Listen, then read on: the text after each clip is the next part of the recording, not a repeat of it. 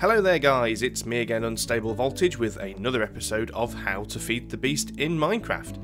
Recently, a lot of you have been asking me if I'm going to cover bees, and so far I've avoided it simply because even though bees is a part of the Forestry Mod, it is big enough to be a mod on its own. And if you're playing Feed the Beast Ultimate, where you have extra bees and thaumatic bees, you have a total of well over 130 different species and variants of bees.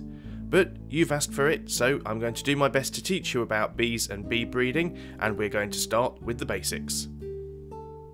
So the first thing we're going to need is somewhere for the bees to live, and this is the apiary. I'm going to teach you how to build this. I'm also going to show you how you can collect bees and teach you the basics of bee breeding. Well guys, good thing is, you don't need to worry about the beekeeper's outfit. That was just me having a little bit of fun. The truth is, the vast majority of the bees in Feed the Beast don't actually cause the player any harm at all. There are a few, but you shouldn't really be experiencing them until later on in the game. So the first thing I'm going to need to do before I can build my apiary is to get some seed oil. So I have a couple of empty cells here, which I will fill with seed oil. Now, this means you're going to, at the very least, need to have a squeezer and some seeds. You don't need to take the seed oil from a tank. You could just put your empty cells or empty tins in the squeezer and fill it up directly. But I do have some seed oil, so I will now head on back to the workshop. And now I'm back in the workshop, I'm going to turn the power on first, because the reason we need the seed oil cell is for the carpenter. So I've disconnected the water supply from my carpenter and drained out the remaining water using pipettes. I'm going to put a seed oil cell in the carpenter, and that will put the seed oil in, as you can see.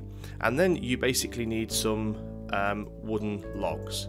And the recipe for this is quite simply a square with a space in the middle. And that will create for us, hopefully, an impregnated casing. And there we go, we have our impregnated casing. Let's just get rid of that recipe there. Now, if you do have any seed oil left in your carpenter, the best thing to do is make a pipette. They're nice and easy to make. All you need is 2 glass panes and a piece of wool, and that will make you a pipette. Go into your carpenter, click the pipette, and then right click on the tank, and that will take out what is left in there. You may need more than one pipette because it depends how much liquid you've got. So there we go, we have our impregnated casing. And the next step is at the crafting table, and this is nice and easy. The impregnated casing goes in the middle, 3 wood slabs across the top, and then 5 wooden planks in the remaining spaces will give you your apiary. So let's go and find somewhere to put that down. So in order to collect some bees, we're going to need to scoop them out of their hives, and for that we're going to need to build scoops. Now, scoops are nice and easy to build, mainly made out of sticks. What you need to do is make a sort of a Y configuration in a crafting table. So that is, fill the crafting table with sticks apart from the top, middle and the bottom 2 corner slots, and then 1 piece of wool in the top middle slot will give you a scoop. I'm going to make a few of these. They do last quite well, they are rather durable, but it's always worth taking quite a few with you, especially if you're going on a bee expedition. So now we've got our scoops, we want to go and look for beehives. Unfortunately, these things don't stack, so you're not going to be able to take too many with you, but off we go.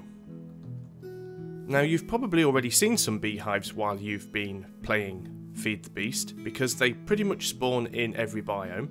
Here's one that I did see earlier. They all look pretty similar to this, which is a block with a sort of honeycomb pattern on them, and simply all you do is take your scoop and left click to destroy it, and that will give you some bees. Now, your scoop will take a little bit of durability damage, but you will get some bees from it, and in this case we have a Meadows drone and we have a Meadows princess. Now, these are pretty much the commonest bees that you will find, but I'm going to have a look around and see what else I can find. There are about 12 different species of bees that you will actually find in hives in various different biomes, and you can even find beehives in the desert, in snow biomes, you can find them in the jungle, you can also find them underwater, buried under the ground in rocks, and you can even find them in the end and in the nether. So there's another one. Let's go and have a look around. Look, I can see another one over there through the trees. So, as you can see, it only takes a little bit of exploring, and there are a lot of beehives dotted around all over the place. So let's go and get that one. Now here we have some different coloured bees. So what have we got this time? We've got a forest drone. a forest drone and a forest princess.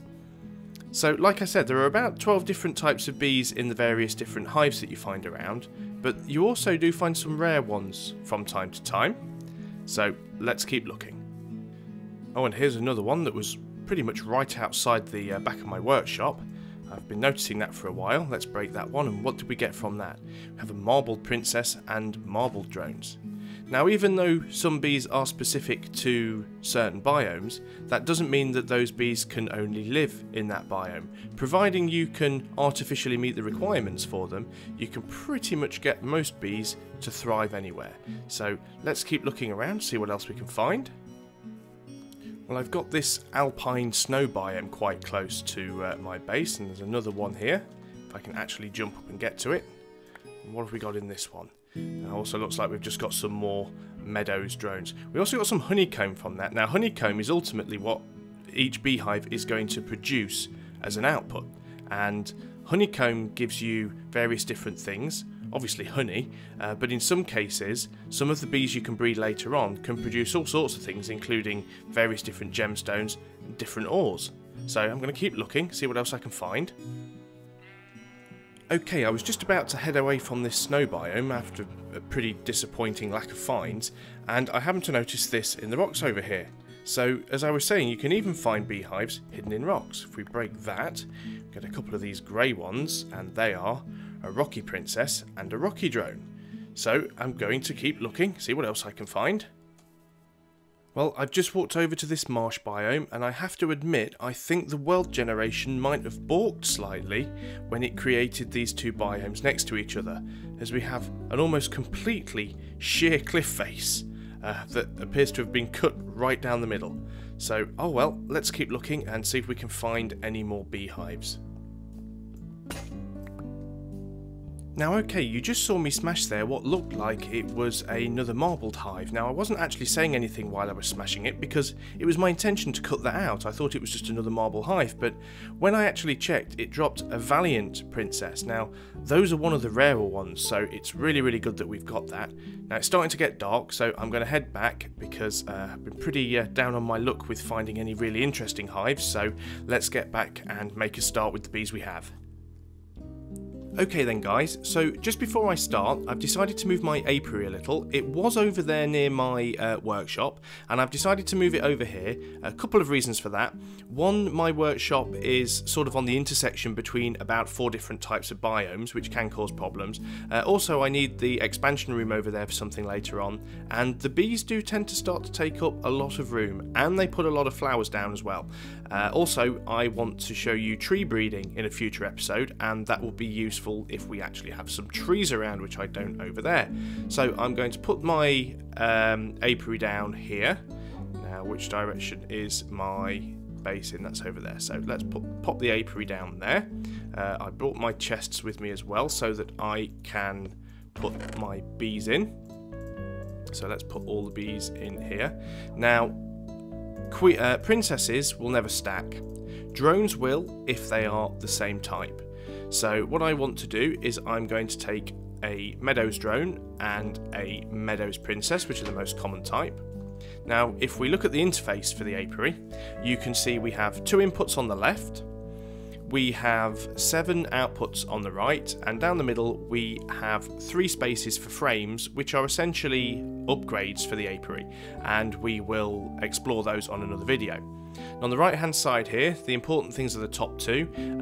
This blue one will tell us what our climate is, the temperature and humidity, very important for certain types of bees, but more importantly in the top corner here, this will tell us if there are any problems with this particular apiary. So here it says we have no queen. So what we do, in the input slots on the left hand side, you can see the top slot has a crown. We put our princess in the top slot, and it now tells us we have no drone. So we put the drone in the bottom slot, and this indicator here is progress that the 2 are mating. And what happens now, the drone disappears and the princess becomes a fat queen. Got no problems here currently, or so it says, and we can already see that we're starting to get bees coming out of the apiary. Now these bees will go off and do their thing. Now there are certain requirements for certain different types of bees. So for example, meadows bees require the presence of flowers. Now as you can see, we have flowers around.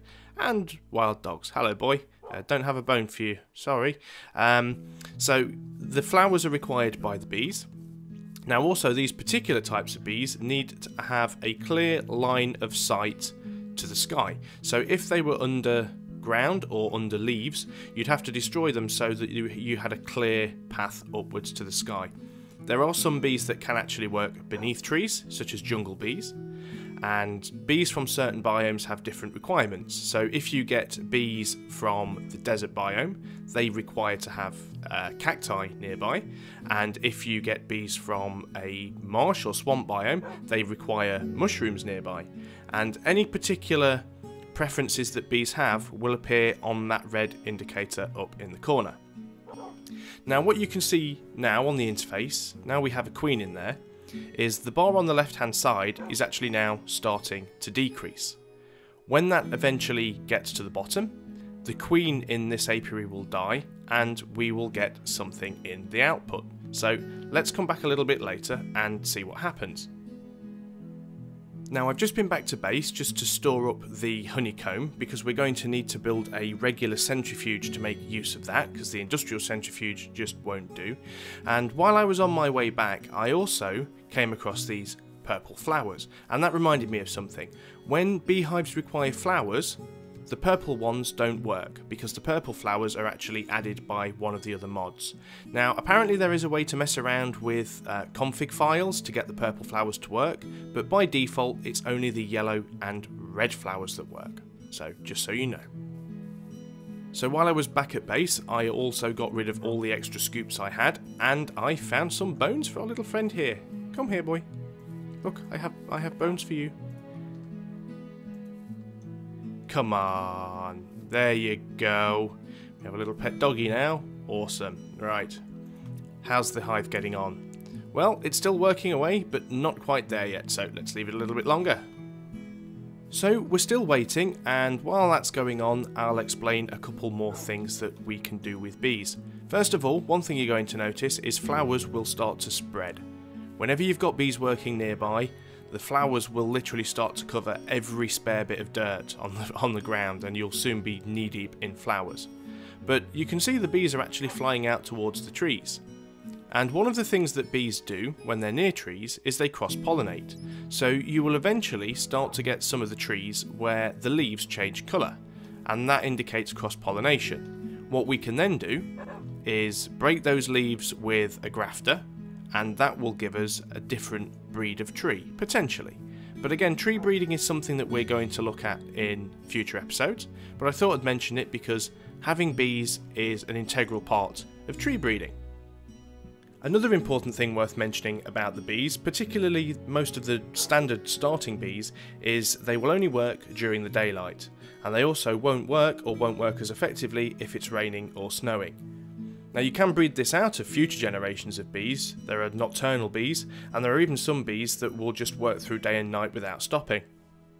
The ultimate goal of the bee breeding is to find the different species and different mutations of bees, breed them together to take the positive traits and benefits from each species, and create a new species that has the traits of both. Now some of the more advanced species and mutations are generations and generations away, so we don't have to worry too much about those just yet, but eventually we can have bees that produce things like copper, iron, gold, emeralds, rubies and sapphires, and lots of other interesting and useful things that we can only get directly from bees themselves. Okay, so while I was standing here watching, the bees suddenly disappeared, and it's still daylight and there's no bad weather, so that must mean it is finished.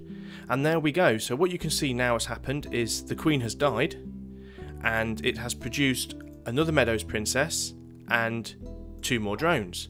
So once again, we can repeat the process by putting the princess back in and another drone, and the process will repeat. Now what will happen is, more often than not, you will get more bees back than you put in, so you're always going to end up with more and more bees. Every now and then you will also get honeycomb in the centre slot. Now we were unlucky that time, we didn't get any, but sometimes you get honeycomb when you break a beehive, and that is the ultimate product that we want to get from our hives, but we'll have to look at that in a future video. So guys, I'd like to thank you once again for joining me on this video about the basics of bees, and I hope that's given you enough to be able to start your collection and start with your bee breeding. And I hope as always you found this video useful, informative and entertaining. If you have, please like, share and subscribe because it really helps the channel grow. And as always, if you have any ideas for future videos, if there's a particular machine, item or mod that you'd like to see me build and demonstrate, either leave me a message or put it in the comments below. Now, as I said at the beginning, the next few videos are probably going to be dedicated towards bees and some of the things we can do with them, but because a lot of it is quite time consuming, I might have to mix it up with other bits and pieces in the meantime. So until then, I have been UnstableVoltage and this has been How to Feed the Beast in Minecraft, and I'll see you on the next video. So goodbye for now.